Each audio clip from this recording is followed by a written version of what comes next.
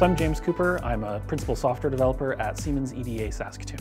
As a software developer, I write software for computers. Principal is kind of a level above a senior, so I've been working in the field for about 15 years. I work largely kind of on my own on brand new projects, maybe leading up a small team of people. Started out early not knowing a lot about programming, not being able to take on large tasks, so primarily working on small tickets, small bug fixes and that kind of stuff. Usually small problems with a very well-defined solution or task that needs to be performed, and somebody's just got to sit down and do it.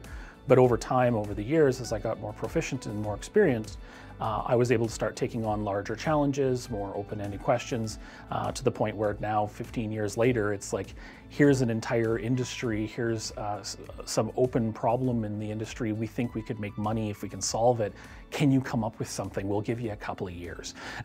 So from a ticket that takes a day to an entire product that takes years to generate, things have scaled up over time as I've become more experienced in the field.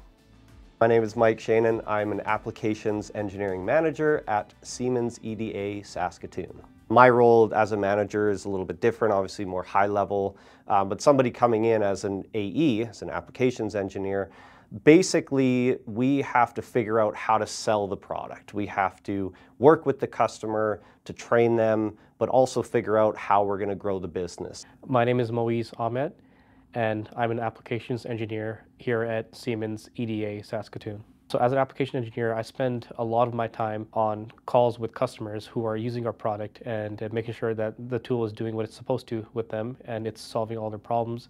And if they are encountering any challenges or bugs, I'm able to unblock them and make sure that they're able to do their work. Job of an AE is to grow the business, be a technical champion, and figure out how we're going to win. My name is Jeff Salisbury, and I'm a member of the Customer Experience Team, or CX for short. We are part of the post-sales process, so after a company has bought licenses for one of the different EDA softwares, we essentially work in tandem with the applications engineers, or the AEs, in helping to support the individual designers at those different accounts. We also help the AEs plan their on-site visits. We do primarily post-sales work in that sense. My name is Jennifer Doetzel. I'm a software developer for the Solido Design Environment team, research and development for Siemens. Basically, I'm a computer programmer, so I spend my day looking at a computer screen, writing code, reading it, finding bugs, but there's also a certain amount of my time that's in meetings, mentoring newer employees, going into design discussions for new features so that we can all sort of combine our brain power and come up with the best solution. So Siemens EDA is a branch of Siemens, the very large company across the world, but we're primarily located within North America, especially this outlet here in Saskatoon. EDA stands for Electronic Design Automation. We write software that electrical engineers use when they're designing microchips. We provide the software that they use in order to be able to automate those processes to make it simply easier and remove some of the human error from that entire design process. You'll see our software used by most of the top semiconductor manufacturers, including pretty much every chip that's in your cell phone. Siemens EDA as a whole is about providing differentiation and differentiated products. So really making big waves in the industry with our technology, and how do we make it 10x faster and really disrupt the industry with our technology. So pushing that forward and coming up with really creative, smart ideas is what we're all about here in Saskatoon. Software development is entirely problem solving, absolutely. In fact, software engineering is often a term that's used for it.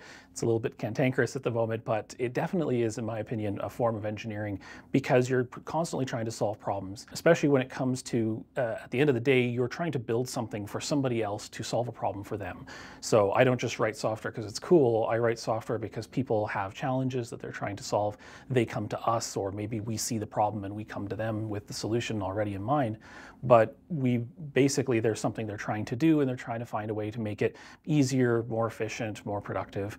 And so they will describe to us the problem, and we'll have to work with them to try and figure out what really is the problem, what kind of solutions could we provide, where is it working well, where isn't it working well, and constantly iterating on it to try and solve it. So every single step of every single day is problem solving in the small and in the large. The work we do is honestly helping the world progress, if you look at it. So by empowering the designers that we work with better software, better tools to be able to do their work more efficiently, it's allowing them to be able to design better micro devices that are being used in really important equipment. We work with a customer that works on medical technology, and some of the devices that they design end up going into advanced models of pacemakers. It really ultimately comes down to, allowing the world to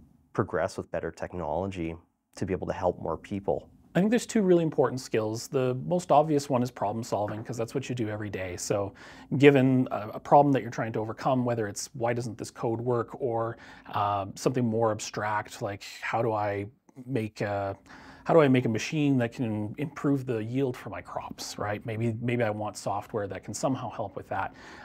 You always start with some kind of a problem, and you have to try and work your way through finding a solution to it. Having the passion to learn and keep on learning new things, that's a good requirement for being an applications engineer, because every day we see new problems. We need to have a good problem solving sense of skill to understand, what the problem is, why it's happening, how we can solve it, and then actually executing that. Problem solving is the thing you do every day constantly. It's by far the most important, except that we're not just solving problems in a vacuum, we're solving problems for people. And communication is a really important part of that. Communication is just huge, and everyone will say that, and it's just simply true. Making sure that you can write, an easily understood email is very, very critical. It's really important to make sure that your communication is very concise and very clear. Being able to understand and empathize with what people are trying to accomplish and what you can do to help, working with other team members to share ideas and work through problems and other challenges. It's not something that you can just do by yourself. It's inevitably going to be helping somebody else with something, and the more help you can give to them, the more help you can get from other people who you work with or in the field, the better you'll be able to serve them. So being able to communicate, being able to work through problems as a team is really what I do every day, and the most important thing to learn. We wouldn't be able to provide the level of service that we do to the accounts in our customer base if we didn't focus very heavily on working as a team. The days where you could be just one person coding alone, whatever way you felt like, with no people skills, are kind of over now, but it's still a good job for an introvert. If you love talking, this is a job for you. If you don't love talking, there's also other aspects of this job that you can do where you don't have to be customer facing all the time. You can be more behind the screen and then solving problems that way. So, obviously, if you have already tried it and you liked it, that's a great sign. Or if you like configuring your electronic devices to make them do exactly what you need to suit your needs, that's a great sign. Some of the signs that your brain may work the right way are if you really like logic puzzles. Programming feels like making things out of pure logic. So if you like making things and you like logic, that's a good sign you like computer science. So I think the jobs prospects coming up are really good. I know I've heard a lot about how AI is going to change everything, and undoubtedly it will, but we've been hearing for decades that something is going to make software development obsolete, and that just never happens. You always need somebody who knows how the machine works, who can tell it what you want it to do, even if it's writing an AI to do the rest of the work for you. We write tools all the time that make it easier for us to write programs so that we're not having to do the really low-level details like we used to 30, 40 years ago. This is a field that's been automated level upon level upon level, and the demand for programmers has only increased. One thing that definitely continues to change is that we use computers more and more for everything, and that's not going to stop. So there's always going to be a demand for software developers, and Saskatchewan in particular seems to be a really good place for that right now. The University of Saskatchewan has really good programs, really good educators. The students who come out of there are really good. We hire new students here all the time and are quickly able to get them up to speed and working effectively.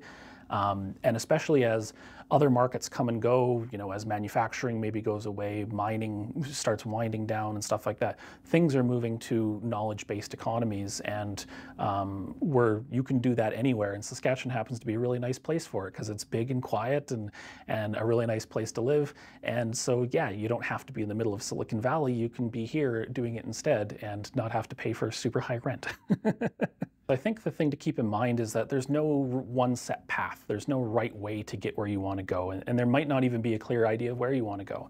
And that's the same in programming as well. We're constantly trying to figure out what it is we even want to accomplish and how we're going to get there. And so at every step, we're always trying to learn as much as we can, come up with as many tools as we have available to us, and you make some kind of a plan of, I think I want to go here, and you make a step in that direction. But it's nothing you have to commit to. You don't have to plan everything out in advance and find the right answer and worry that you're going the wrong direction.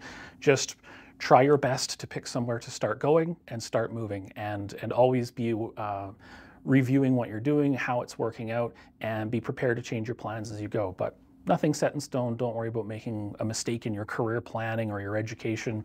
Just try your best and adjust on the fly as needed.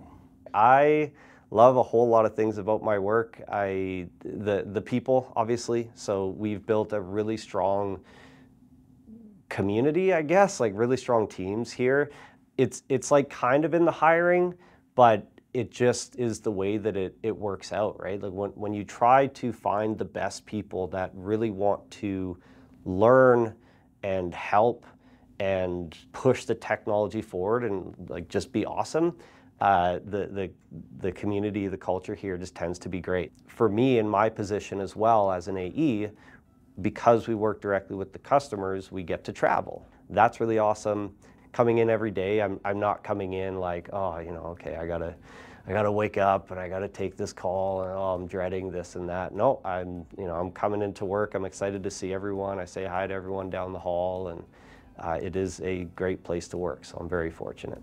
So the coolest thing for me as a software developer is I actually see it more like being a magician. You take this dead piece of electronics, and by writing some magical incantations, you bring the machine to life and it does your bidding.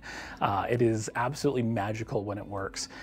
So I really enjoy that ability to just be able to come up with an idea, whether it's something somebody wants solved or just like, hey, this would be cool, I wonder if I can do this. And being able to write down some words, work through some issues, and eventually get it to spring to life and do that, right?